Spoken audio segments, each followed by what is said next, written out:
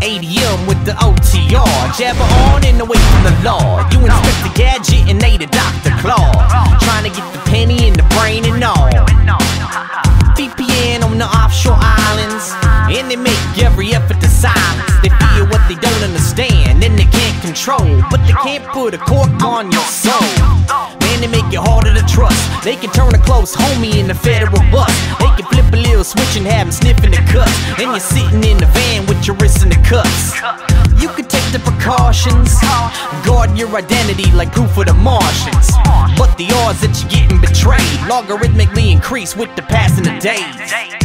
It's another worldly foe. Your life changed when they're kicking a dope. Ain't nothing been the same and your faith is low, but you don't cave to the game, give a fatal blow. Just another worldly foe. Your life changed when they're kicking a dope. Ain't nothing been the same and your faith is low, but you don't cave to the game, give a fatal blow. Chain as strong as the weakest link.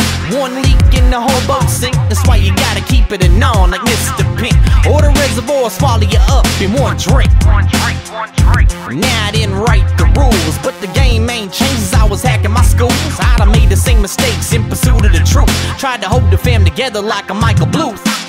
Instead I'm Joe, $90,000 suit in the courtroom telling judges how they don't recruit the proper talent to compute. We just punish and dilute all the spirit in our youth to compete global.